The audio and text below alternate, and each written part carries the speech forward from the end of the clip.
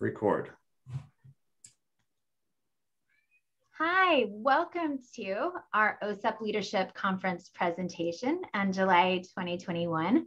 This session is titled Learning Sprint, an approach to improvement through SEA and LEA partnership. Thank you all for being here with us today. Our objectives for this time are to share the partnership journey of the Arkansas State Department of Education, the Fort Smith School District, and Spradling Elementary School in their quest to improve thinking, policy, and practice impacting the least restrictive environment for students with disabilities. We'll also look to deepen thinking about how to work vertically in the system to affect change and impact outcomes for students with disabilities, and discuss the benefits of using improvement science to structure change decisions in a system.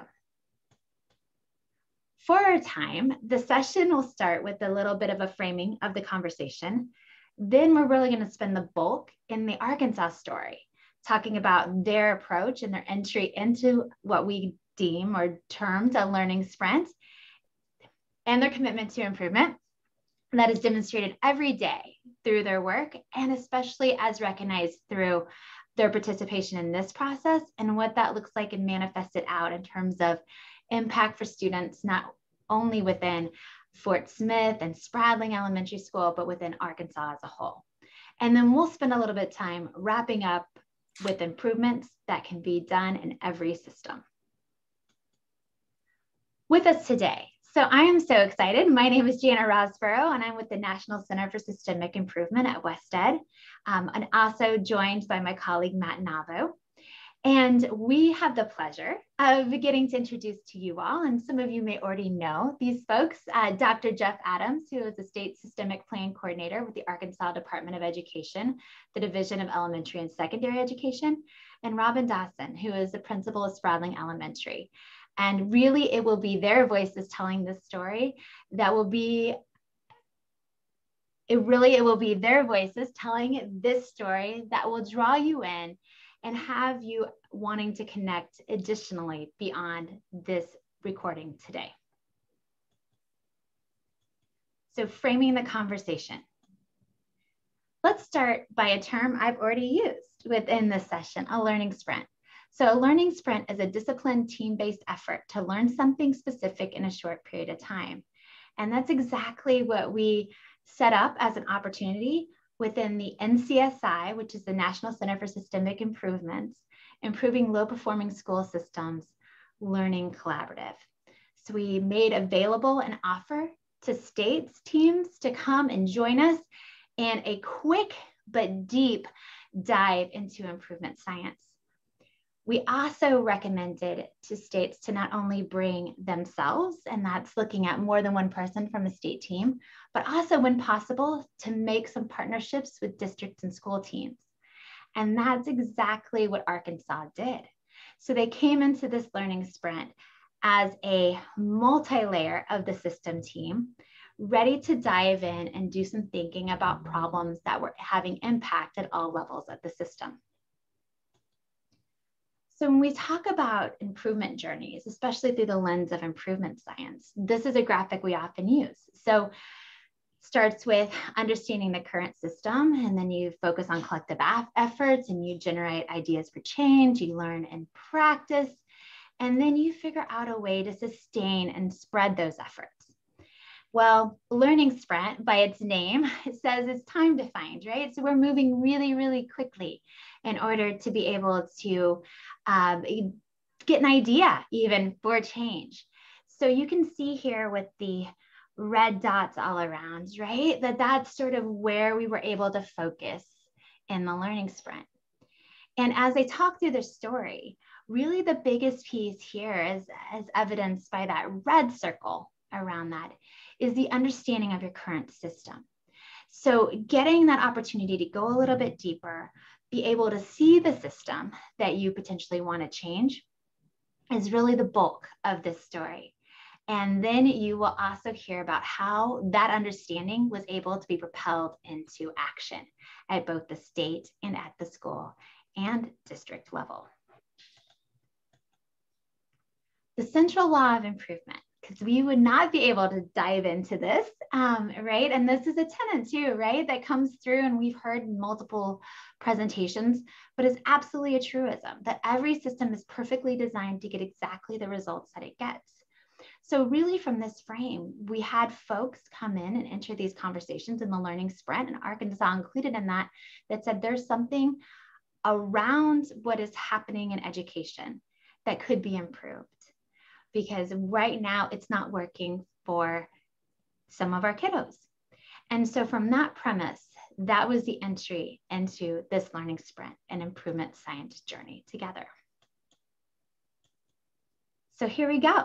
The bulk of it, the Arkansas story. And the pictures that you will see throughout are from Spradling Elementary. And so we get to see some of the kiddos, right? That Ms. Dawson has the privilege of leading both and thinking through their instruction. And she has a wonderful team, which you will hear about as well there. And it is really nice always to see some kiddos throughout and really ground us into what exactly we are looking for in terms of improvement. So let's start with the why and the how. So I'm going to start this conversation, and this is how this will be structured, as lobbying a question to both Jeff and Robin to have their reactions and thinking and provide us a little context for this story. So let's start with this one. What was the impetus to engage in this learning sprint opportunity with the National Center for Systemic Improvement? And Jeff, I will turn it over to you. Thank you, Jana and Matt, and to the NCSI team. We have had a long-standing relationship with WestEd and NCSI, and it's through that relationship that we learned about the learning sprint and the learning sprint process. We have engaged with the support of NCSI because with the implementation of ESSA and the significant shift that that brought in terms of the way that our state agency could really support LEAs as they approach student learning, we knew that the support that we provided at the state level needed to really evolve and shift with ESSA. And so as our state implemented ESSA, we were also looking at models and designs for ways that we could support and not appear as a strong arm, sort of compliance driven focus to our LEAs, but truly be supportive in a way that would engage us at the SEA level to the LEA level in a process by which we could really look at our system.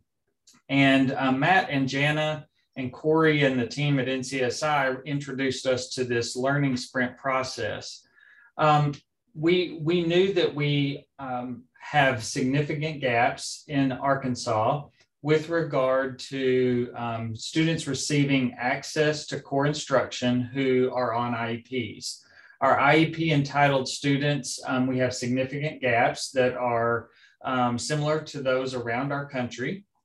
And we were looking to ways to expedite, to really dig in quickly to some of the whys behind those despairing gaps in our students with disabilities as compared to their peers.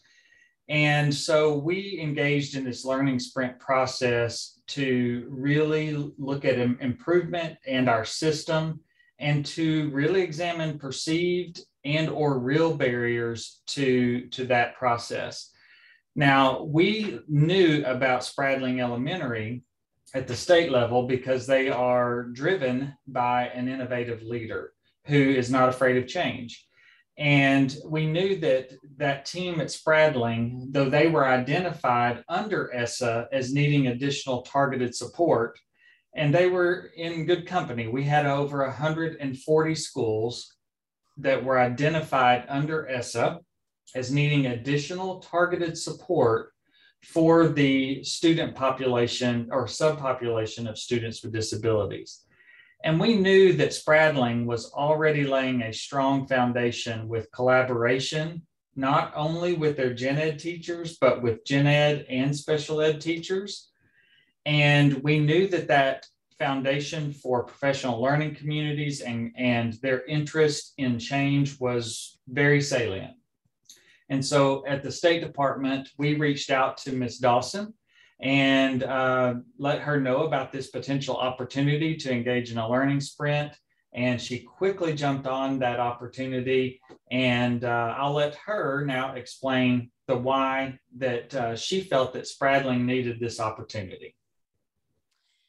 So thank you, Jeff. It's so wonderful to be here today with all of you and our learning community that's out there that are listening.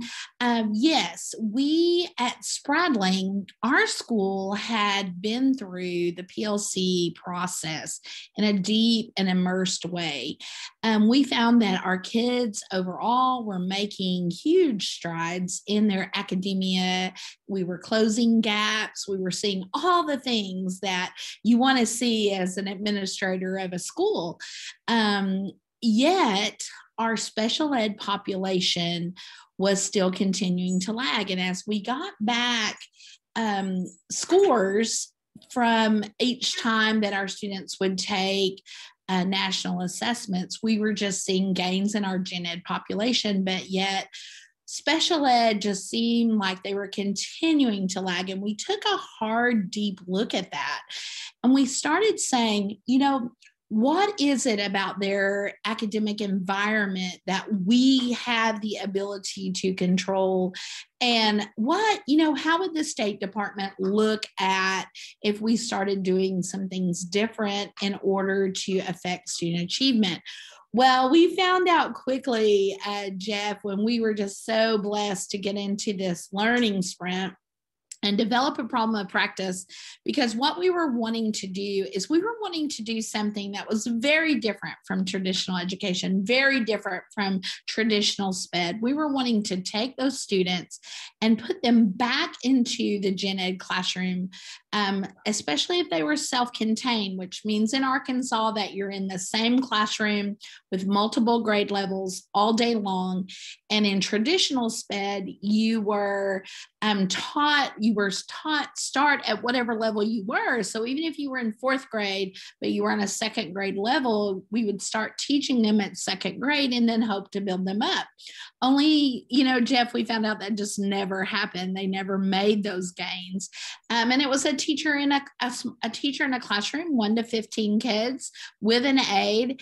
And all day long, they would just work with these kids and they just were not seeing academic gains. So, we had the thought that all kids can learn at high levels. In fact, my entire building had agreed that that was a commitment we were going to make and just absorb, that we believe all kids can learn at high levels. And it's kind of like we did believe that, except for special ed. We didn't include them in the processes that we were doing for the other kids.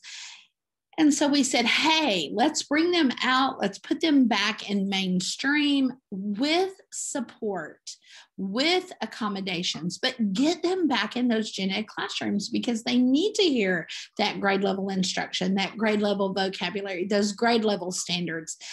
Stop trying to meet them where they are. Let's put them where they're supposed to be and see what happens. And so our biggest problem of practice was, how do we make that happen within the confines of the special ed laws and the rules and policies of the State Department?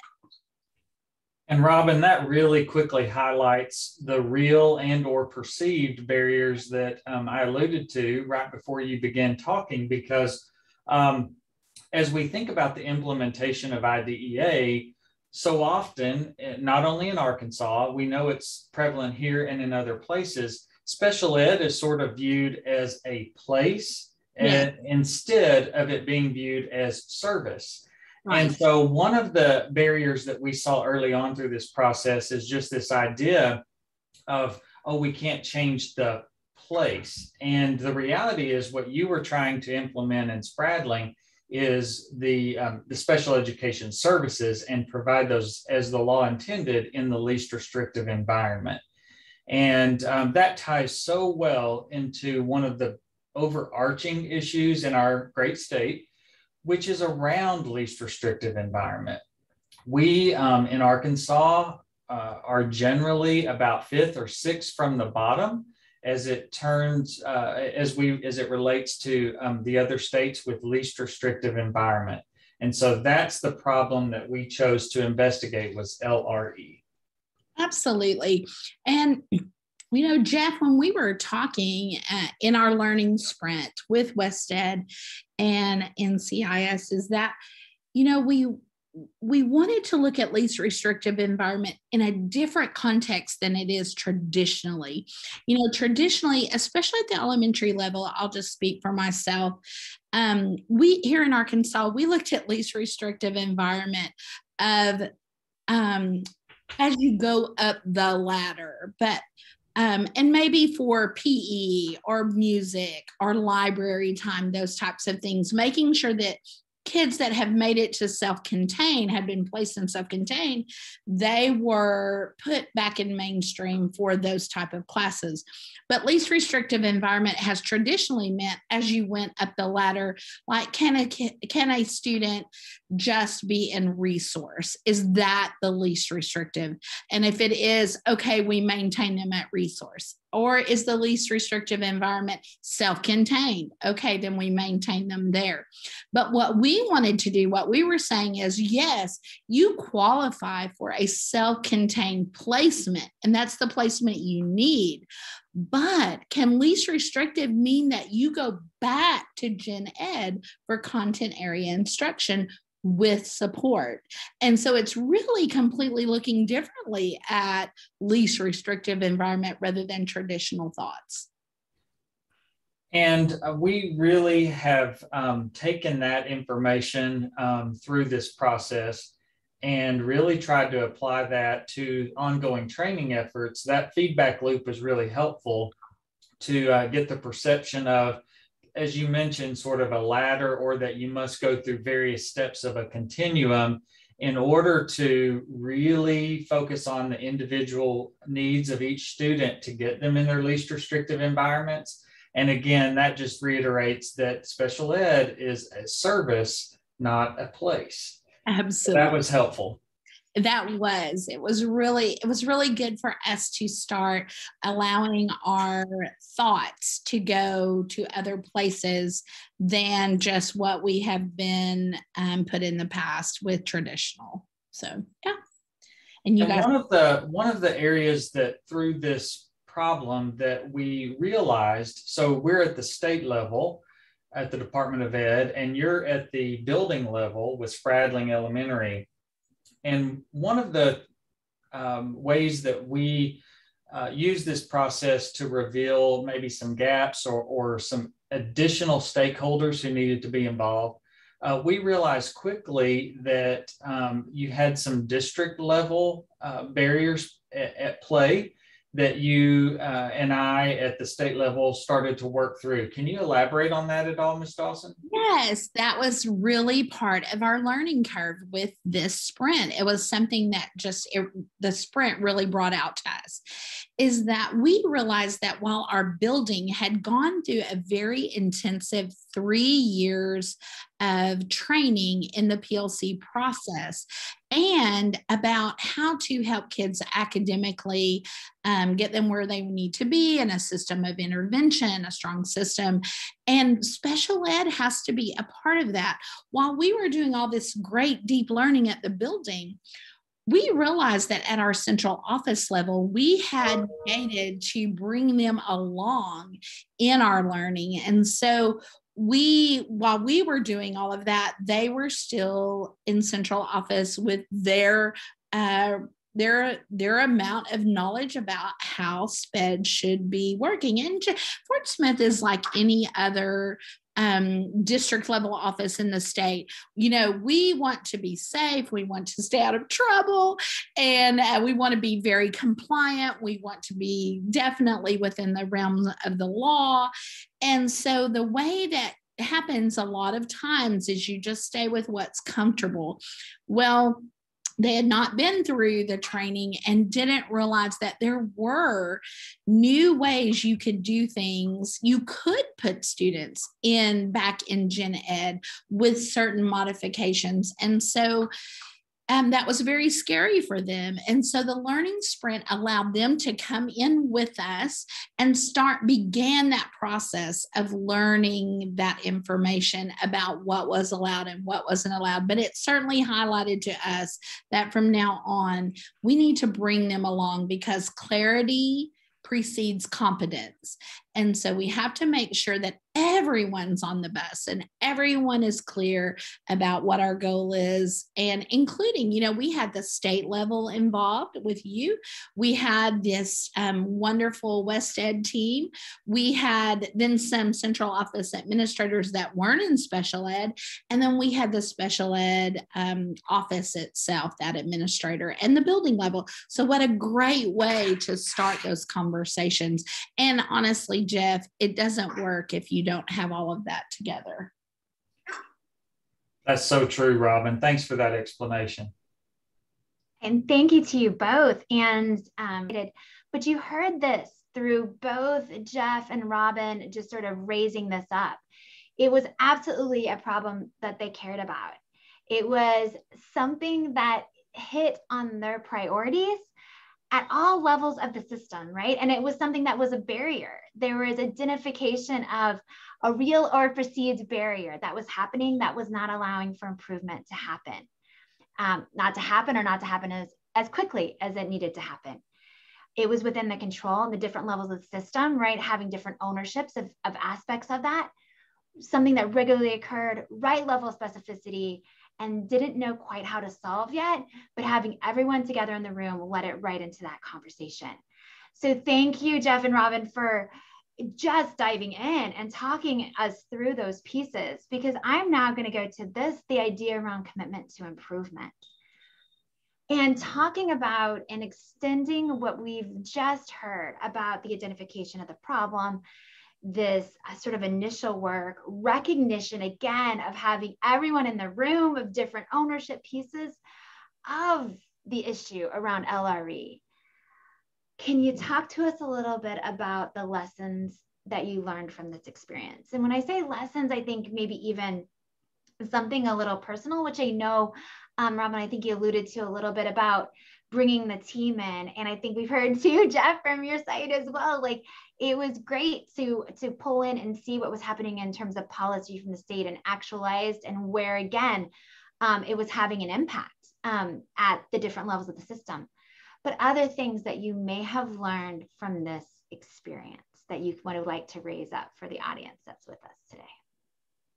Well, Jana, I would highlight, as you mentioned, the great need to include those who in the system you may not on the front end recognize that need to be there, but really looking at the state level. We brought in monitoring and program effectiveness unit, curriculum and assessment unit, and bringing in those extra stakeholders really did help inform the process and really get to a deeper level with the potential causes of our issues with least restrictive environment.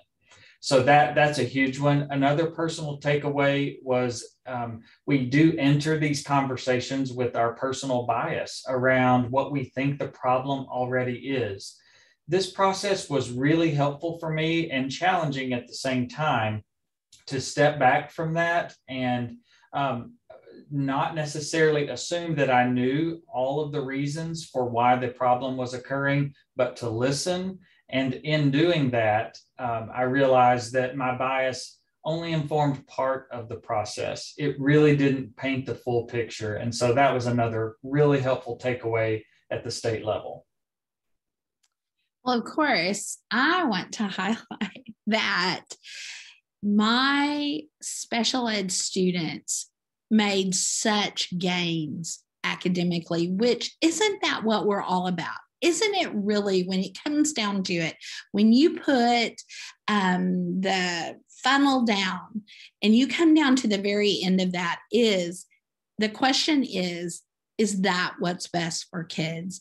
And we were able to, while working through this problem, and it got messy sometimes, we were able to say with a resounding yes, yes, this is what's best for kids. And yes, we do believe that all kids can learn at high levels. We definitely absorb that, and we use it with every orifice of our being. As you see these pictures that are going through, these are my students at Spradling. These are some self-contained special ed students and some gen ed students. And you'll see, this is a picture right here of my resource teacher. She doesn't pull kids out anymore. She pushes into the classroom. So these kids are getting tier 3 intervention without ever leaving the classroom, and they're getting it on their grade level. So my self-contained students, for the first time, I've been a principal there 10 years, and for the very first time in 10 years, I had some self-contained students be proficient on the ACT interim Aspire assessments that we were having. These students had never experienced proficiency before. Their parents had never experienced that. And so when we would talk to parents or put surveys out, the kids would come back with how much that they love this experience. Discipline went down for these students. They were around their peers. They felt more, normal, as you would say. They felt like a traditional student. They didn't feel ostracized. And so the feedback was all positive. And so I feel like my building has been traditionally a pre-K through 6th grade, and we would send these students out that are in self-contained, that self-contained room of 4th, 5th, and 6th grade students. For the first time, I feel secure that I'm sending these students out more prepared for their future. Also, I want you to know we've been able to, through this process, to dismiss 4 students from special ed. That hasn't happened in all the years of my administration. Also, we've only brought 2 students into special ed over the last 3 years. So we think this method works. We're very excited about it. Our parents are excited about it. And I don't mind kind of joking with Jeff. I'm trying to put him out of a job because I'm trying to special ed, I'm trying to get them completely gone, because I do think it isn't really special education. It's not to be contained. We need to let these kids out. Even the name self-contained, put them somewhere and put them away. We need to look at it differently. These kids can learn. They can learn at high levels. They just may need a little longer, and they may need a little more support. But hey, who doesn't? Who doesn't need that? And the results are there. The data doesn't lie. Thank you. Thank you both. I think there are, key takeaways there from what you both highlighted as your personal learnings and takeaways from this experience. And then sort of looking out. So now reflecting on the whole piece. And I know we heard a little bit about sort of the good, the bad, the ugly as going through here. But is there advice you would have for other SEAs? And maybe Jeff, I'll throw that one to you, and maybe Robin to the LEAs and down to the schools too, that you would have for them as they're looking to engage in intentional continuous improvement together. Because I can say from the outset, having this opportunity and constructing it to intentionally bring SEAs and LEAs together in the same learning space was really powerful as being sort of an outside observer, sort of a thought partner, and pulling that through. And I will say that extends to Matt, and we mentioned Corey Donahue a little bit earlier with the improvement science team of being part of this conversation. And it really meant a ton to watch and see how the different levels of the system all related to each other, and that having that space to sort of focus on a problem together indeed really did move some pieces. And so it was great to be to get to be involved with you both in this.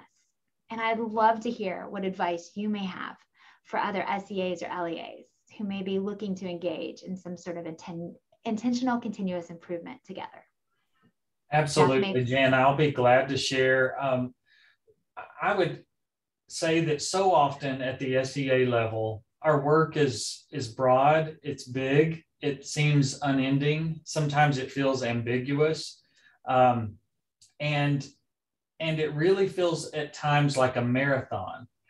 And while that work with the long range vision and planning is valuable and marathons are amazing, you really also need some short-term ways to investigate your system. You need short-term ways to engage stakeholders, and you need short-term ways by which you can have successes. You can investigate a problem, you can look at some continuous improvement strategies, and you can implement those and really see about the value of those.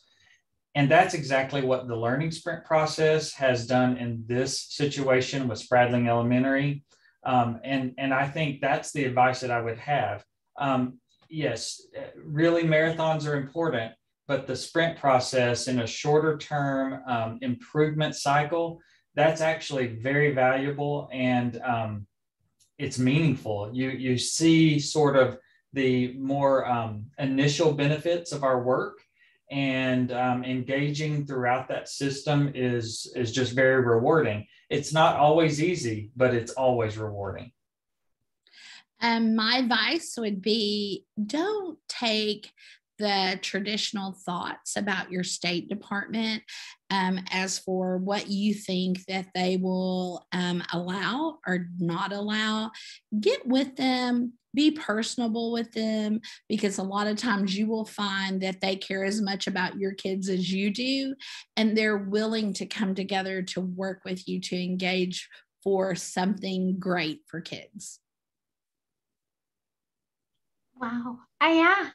Thank you both. And I think that's absolutely true. And you two are both absolute ambassadors for this interaction piece on all levels of the system. And as I said, as a lead up to this question, it has been a great pleasure just being involved. And you both have wonderful colleagues, team members, across the board, and the commitment to schools and students was just absolutely seen through your work, not only within the sprint, but carrying it on beyond. So thank you both so much. I get the pleasure just to quickly close us out. And again, I just want to say to Robin and Spradling Elementary, thank you so much for providing these pictures, because this really does just bring it back home too as the focus of the sprints, right? Of what all of this work through different levels of systems was aimed at and aimed for and aimed to, right? For the benefit of the kiddos in these pictures. So we just wanted to provide a moment to pause here. You've heard a lot. You've heard the Arkansas story. Please, take a second to reflect on your own system. In what ways could your SEA think about engaging in continuous improvement at the SEA level and with LEAs? And what have you heard in this presentation that you have questions about? What have you heard that affirms your thinking, and what surprises you? And what do you think might be a best next step for your team? Just taking a second here to pause and sort of do that self-reflection on these different levels. And again, maybe even going back to different parts of the journey that Arkansas laid out and saying, yeah, that really resonates. Or that's again a place I just want to know exactly how that worked. We are all happy to engage in those conversations with you to benefit your team, your schools, your systems, wherever we possibly can. Sometimes, as Jeff said, sprints are worth it, and especially in furtherance as a long improvement journey, which are the marathons, but having good partners along the way, especially those who are charged with the touch points with students directly on a daily basis, having those folks as partners, as thought partners, as experts, right, bringing into the system is critical for us all to move improvement. So again, right, the key takeaways are, what can you bring forward? This is the piece too that we want to re-highlight, right? As a central law of improvement, as every system is perfectly designed to get the results it gets, right? This is another piece as a possibly a next best step for you, right? You cannot improve a process if you don't understand it. From W. Edward Deming, right? You have to start by seeing what it is. And a piece of that too is engaging with folks at all levels of the system. So no matter where you sit, right, you need to talk to the folks that are impacted by the system. And that includes too, talking to families and students, right? When Robin alluded to earlier, that the engagement wasn't limited just to the school team, right? It extended beyond. It's to talking to students and parents about their experiences with special education within Spradling Elementary. And that makes a key difference because those are the folks too that experience it. And to be able to understand a process, you've got to be able to see the whole pieces.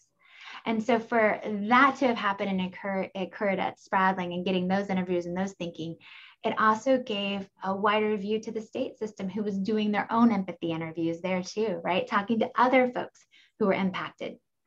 But again, sort of a central tenet here, you cannot improve a process if you don't understand it. And being able to see the system and having stakeholders at different levels of a system, a different entry points into a process is key for improvement.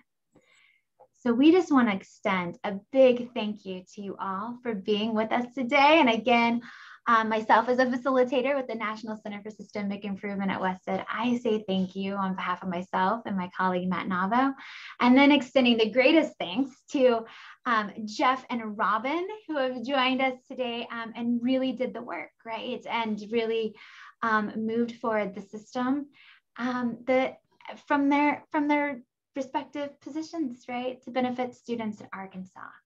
And that is a really, I just want to say thank you both again. And thank you for all the work you do on behalf of students in Arkansas and on behalf of you sharing your story to everyone who is tuning in today. Jeff or Robin, anything to close us out before we say thank you? No, thank you, Jeff. Thank you, Jana and Matt. Appreciated, love working with you. Thank you. And thanks for the audience being here with us. Yes, thank you all. And thanks for this great opportunity. All right, and thank you. And we will send you all on your way. We look to see you at our breakout session. Thank you.